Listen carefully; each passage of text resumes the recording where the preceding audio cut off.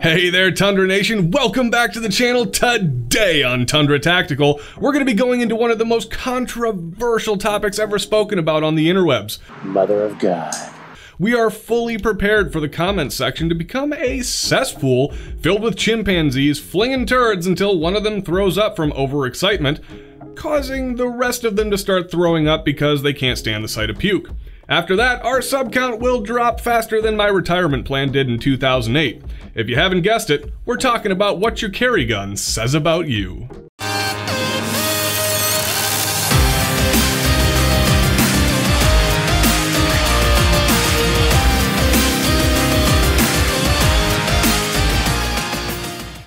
Alright, pump the brakes there, kiddo. Before we get into the content, I wanted to address the fact that many of you get mad at us for asking you to subscribe to the channel.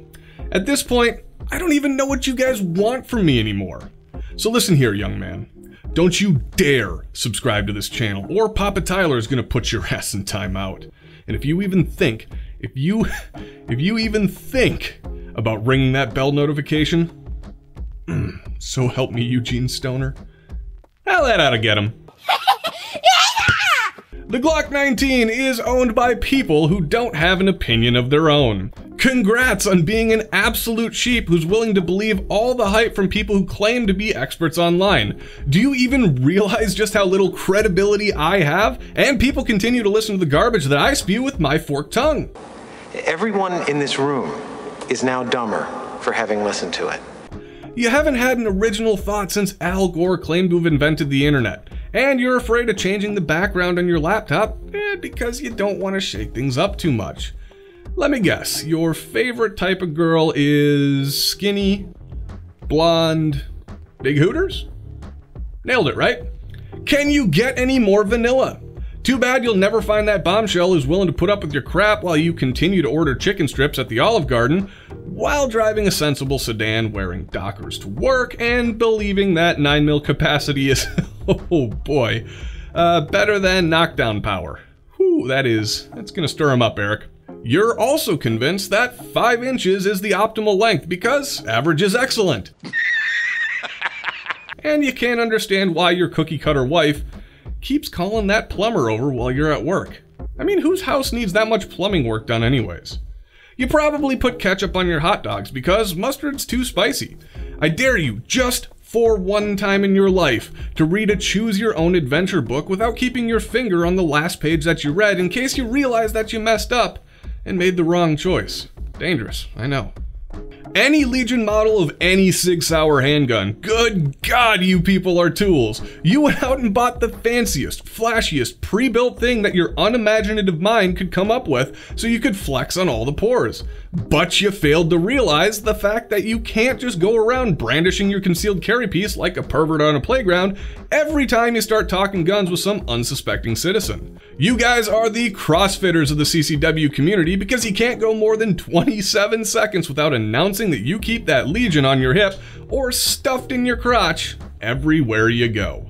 Your Instagram is full of pocket dumps where you slide in that tourniquet that's still in the wrapper and a barely used Spyderco knife that's never really used to cut anything other than the tags on your wife's Kate Spade purses. You think you're cool for owning a Legion, but literally nobody likes you. And they like you even less with your choice of CCW guns. There is going to be a huge party next year for your birthday, I promise.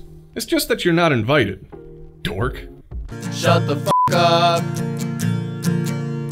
Nobody even wants you here. Next comes the people who seem to think that they're immune to criticism because their guns were the hot thing last year. Certain Model CZ carriers have this sense of arrogance about them, but nobody really understands why. They aren't that expensive, so you're not really flexing on anybody. Congratulations on choosing a striker-fired semi-auto, like you're supposed to. Good job. You literally did the bare minimum, and you want a freaking medal for your efforts? Come on. I got news for you, Kemosabe. You're a grown-up now, and it's time to switch from Velcro to real laces and put away the tee and hit a pitch like a big boy. I bet that you brag about bowling a 180, but you fail to mention that the bumpers were up. I don't care that you had the bumpers up for your unathletic children. In today's space-age technology, it allows for those bumpers to go up and down at the push of a button, and you know it. You are an irritating man-child with daddy issues because your hands were too small and widow to effectively play catch football. Any revolver ever. The .44 Magnum, the most powerful handgun in the world. You say in your shittiest Clint Eastwood impression. I have some alarming news for you.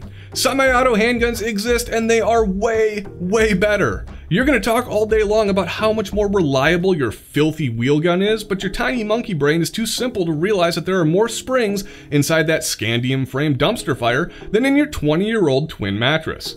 Any of which is likely to cause a catastrophic failure at any moment, while any would-be assailants treat your face like a bowl of salsa with his beanbag after totally poning your punk ass. You are the most irritating type of CCW holster in the United States of planet Earth because you're convinced that the technology from the early 1900s is definitely what you want to trust your life with when the shit hits the fan. Come up with all the excuses that you want, but no matter what you say, you're still just a huge nerd with FUD-like tendencies.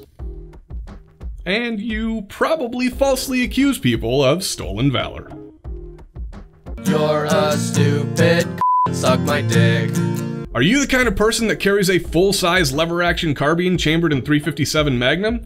Then you're also the type of person that chews Redman, drinks whiskey, and ropes cattle. Now you do all of this before getting into your monster truck and driving home for a breakfast made up of biscuits and gravy as a side to your full plate of bacon and black coffee.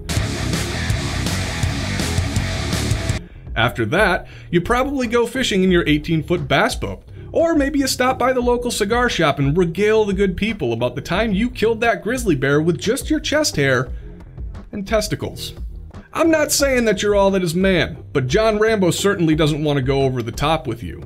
Yeah, we get it. There are people out there who would say bad things about you, but you don't have to worry about those guys. I mean, come on. They wear beanies in the summertime and prefer a nice pair of boat shoes to a Harley Davidson. We all want to be your friend. Well, that about wraps it up for today's episode. If you guys dislike this video, then you probably carry a Taurus G2C and suck. I recommend that you check out Fit and Fire's video on the subject. Meaning the G2C, not sucking. Although that would probably be a pretty funny video.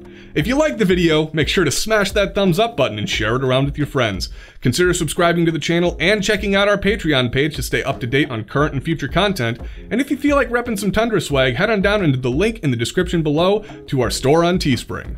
Thanks for watching, Tundra Nation, and you can now find us on Instagram at Tundra Tactical MN.